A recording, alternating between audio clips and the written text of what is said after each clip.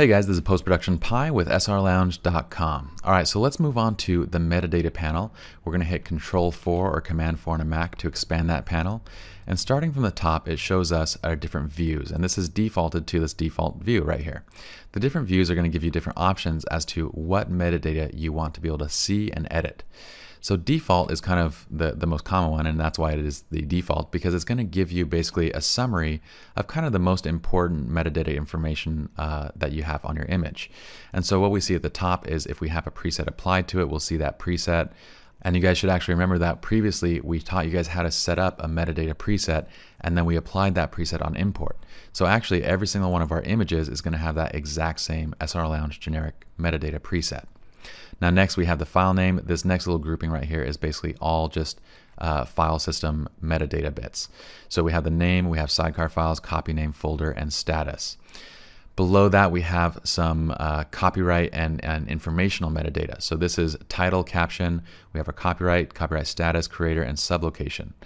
Then we have attributes such as a rating, any labels that we've had applied to it, and then below this is Exif Data. So this is information on when the image was captured and exactly how it was captured, what kind of camera was used, what dimensions were used. Now if we want a different grouping of information, we just go back up to the top and we select a different grouping. So for example, if we want to see all of the Exif data or all of the camera data on how this image was shot, we just select Exif. This is another really useful metadata view because it shows every bit of information as far as how that image was shot, at least what was all recorded. So from this view, we can see that the flash didn't fire for this image, that it was shot on manual, that we shot at 120mm focal length, what the exposure was set at, and so forth. And so it's really nice moving through images just to see how those images were exposed and how we shot them and when they were shot and so on. So the next really useful metadata information tab is this IPTC. And IPTC is basically where it shows all the standard metadata information that you can enter in for basically your image. It's not all of it, but it's the majority of what you want to use. So we have contact information, content information, image information. It's all very self-explanatory. Most of the time I'm only using contact and copyright. So those are the two most useful areas which are actually visible, at least the copyright is visible from the default view.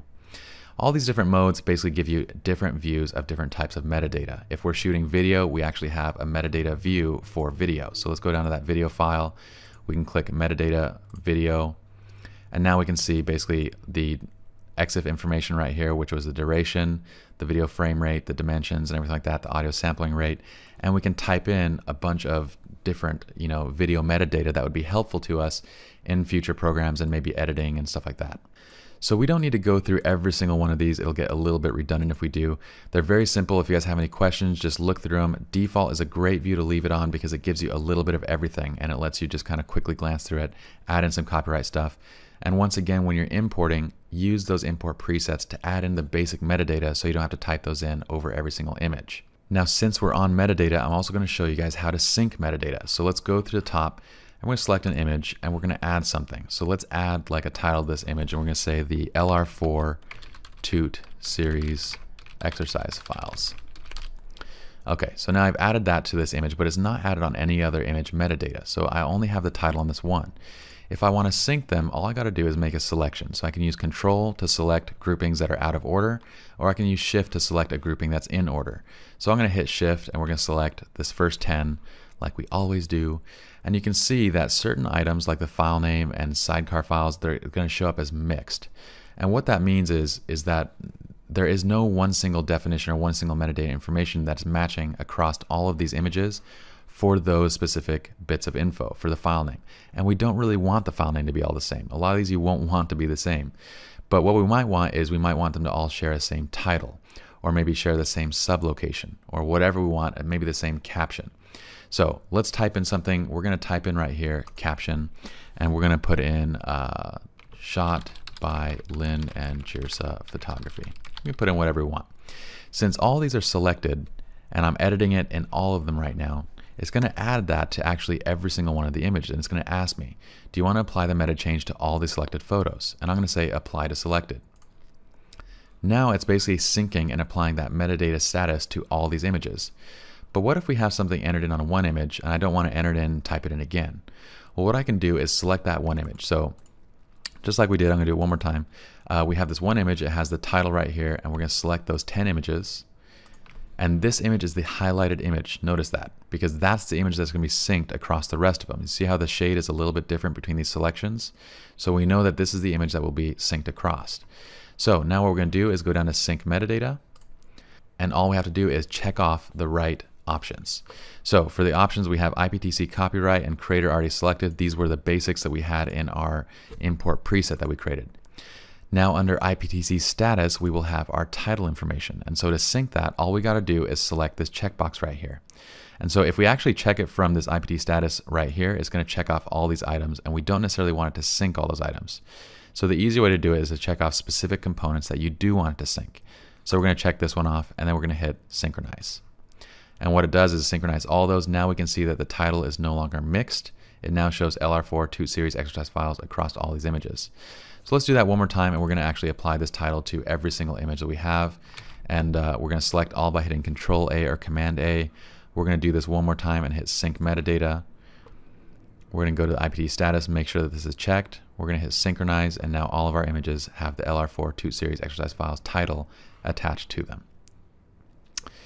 Now I'm going to hit Control D or Command D on a Mac to deselect everything, and the last thing I want to go over is this sync settings.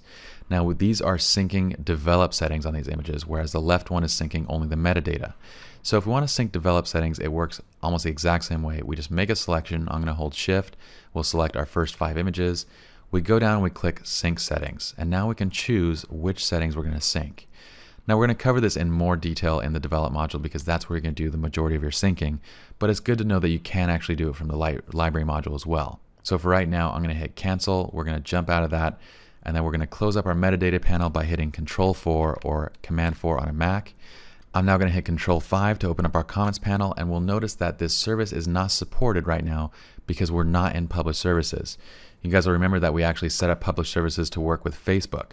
Well, when we go to that Facebook published services account, we can actually see what's been published. And if we have anything that's been published, we can see the comments as well as reply to comments here in this library menu right here. So we can actually reply directly to Facebook from Lightroom, which is a really cool feature. But that is something that we went through previously. We're not going to spend too much time on it now.